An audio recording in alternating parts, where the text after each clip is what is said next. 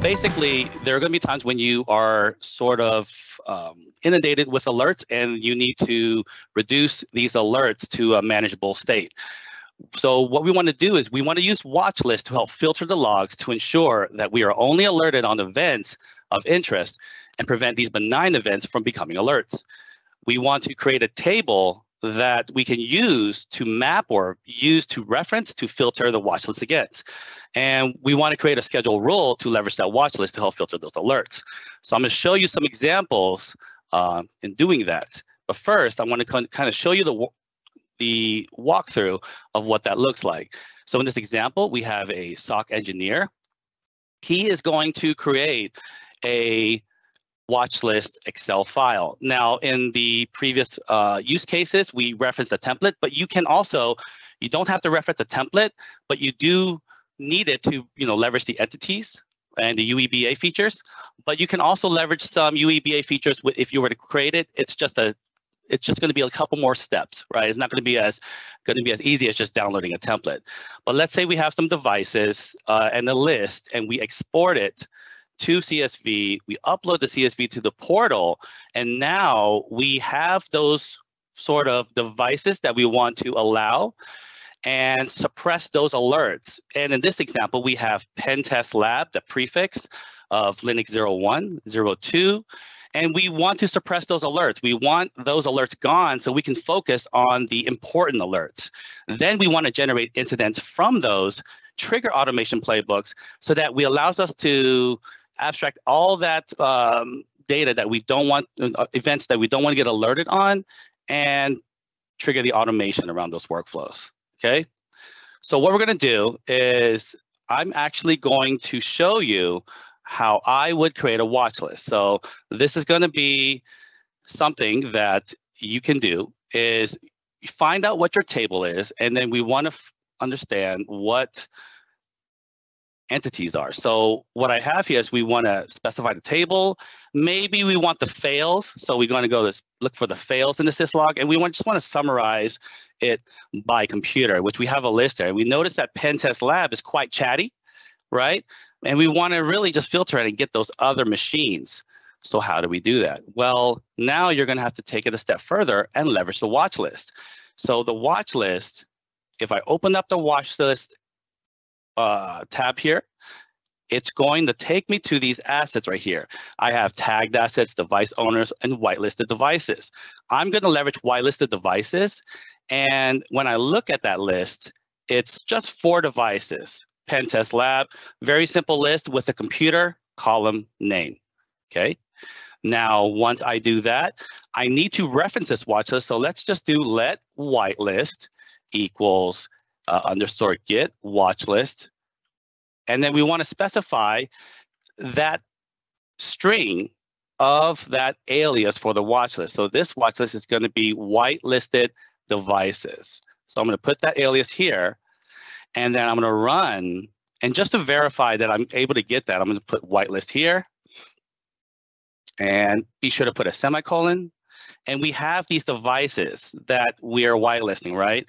And as Innocent said, you need to specify the search key to kind of identify what you're going to be referencing or searching against. So we're using the computer field. Okay. So once we have that, we have our logs, and now we need to filter.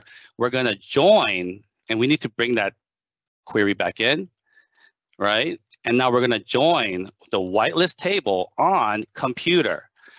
The only if you have separate columns like the custom, this table, right? This table is different from this table. There are 2 different tables we're going to be kind of comparing.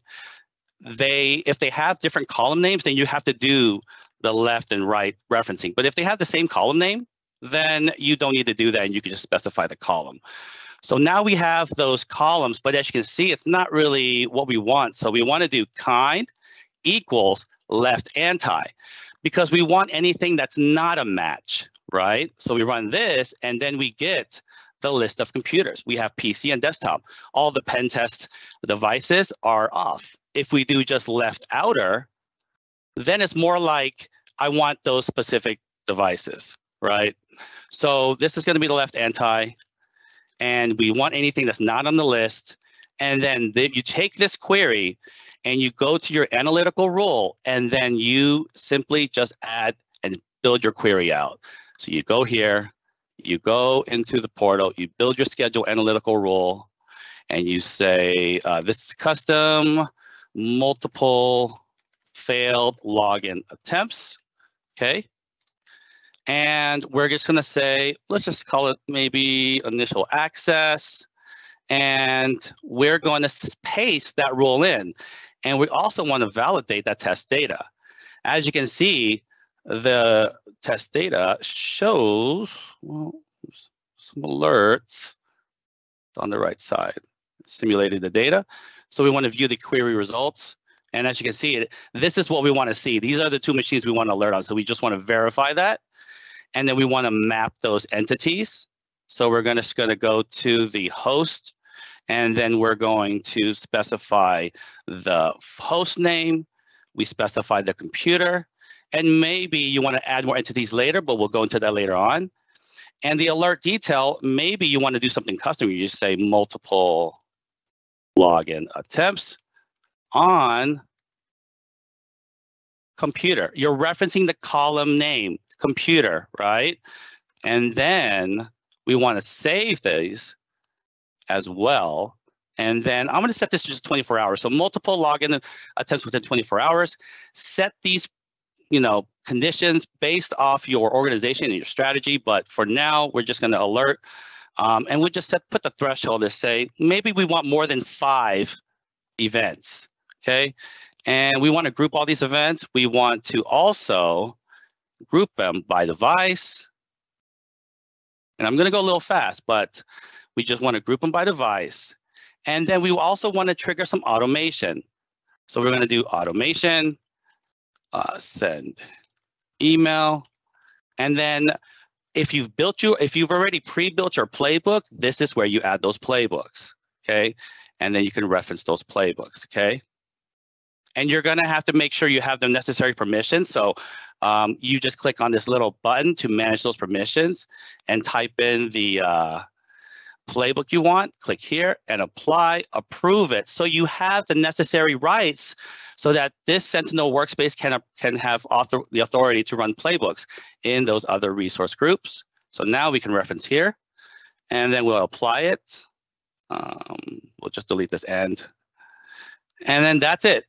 You created a rule that will aggregate these alerts within the same entity, and then you create that item, okay?